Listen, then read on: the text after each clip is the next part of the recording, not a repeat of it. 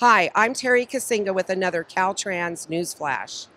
In October, increased seismic activity at the Salton Sea prompted scientists to warn that there was an elevated risk for a large-scale San Andreas Fault earthquake.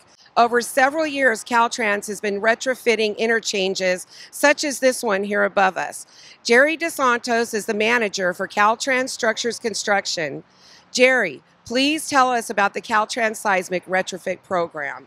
Earthquakes create a challenge and an opportunity for us to advance in our seismic knowledge and codes. So this column here has a steel casing. And so what that does is it creates confinement.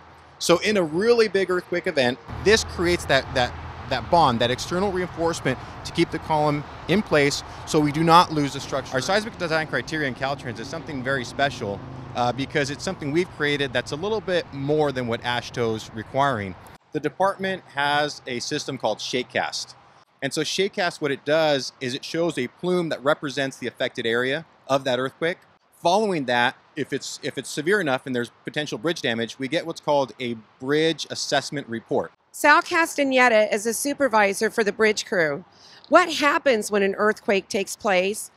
And what does Caltrans do, Sal? Well, in the event of an earthquake with a magnitude of 5 point or higher, but less than 6, the road maintenance crews will do the initial inspection. This is our first responder bridge assessment guide. This is a guide that we will use to do the initial assessment. There is no way to truly predict how an earthquake may affect our roadway infrastructure, but Caltrans is working every day to design and construct a highway system that can withstand a natural disaster and get you home safely. For Caltrans News Flash, I'm Terry Kasinga.